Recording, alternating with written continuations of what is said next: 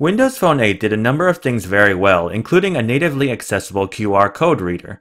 This changed a bit as time went on and it got shoved somewhere into the anal fissures of the camera app under something called Bing Vision, but at least it was still there. For those of you contemplating upgrading to Windows 10 Mobile, please be advised that Microsoft has decided to completely remove this functionality, at least natively. I'm Oliver from WinBeta, and in this video I'm going to discuss some ways to rectify this rather appalling situation. The only way to get back this functionality is through an app in the App Store. There are dozens of QR code readers available, most of which are free or can be had for dirt cheap. But be advised, not all QR code apps are created equal. While all of them can be accessed through the apps list, some of them are designed as lenses that can be actuated from the lenses function in the camera.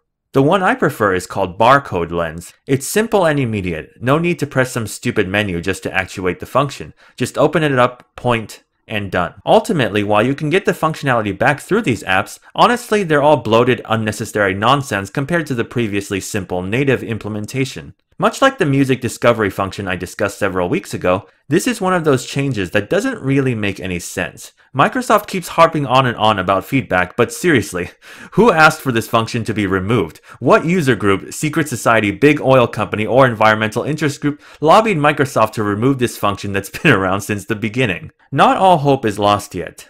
Those of you paying attention to the latest insider build developments, reported by my esteemed colleague the dashing, handsome, and charismatic Zach Bowden, will notice that in Redstone build 14,267, Microsoft has actually rectified the music discovery feedback I previously discussed, putting the function straight on Cortana's front page rather than hidden inside its ear canals. While Microsoft's design strategies nowadays tend to be very questionable, the company has consistently demonstrated that it listens to customer feedback. So if you want Microsoft to bring back the native scanner and put it in a much more sane location, let them know through the Windows Feedback app.